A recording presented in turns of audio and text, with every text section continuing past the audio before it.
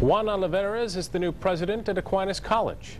The former Grand Rapids Community College president is well known to many in the community. 3 other private colleges in West Michigan are still looking for new leaders. 24-hour News 8's Tony Tagliavia live in studio now with why that turnover is happening nationwide and what it could mean for West Michigan colleges. Tony? Brian and Sue, a national group of private colleges and universities reports seeing turnaround across the country as baby boomer presidents retire.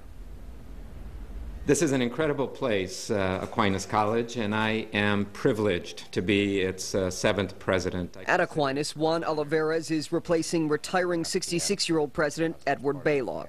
Well, I think Aquinas right now, celebrating 125 years, is a great time to reintroduce the college to the community. We've been here a long time. I think in some ways we're taken for granted here.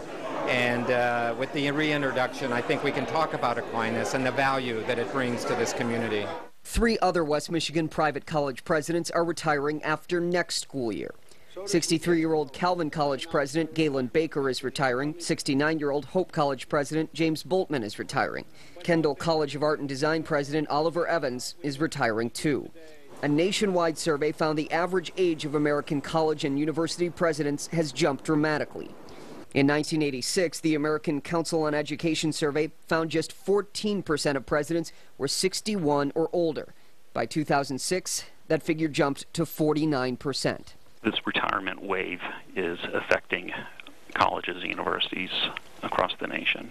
Tony Pauls at the National Association of Independent Colleges and Universities says that wave of retirements could extend the length of time it takes for colleges to find new leaders. What it means for colleges is that they will still be able to find highly qualified presidents, but that the applicant pool will be smaller.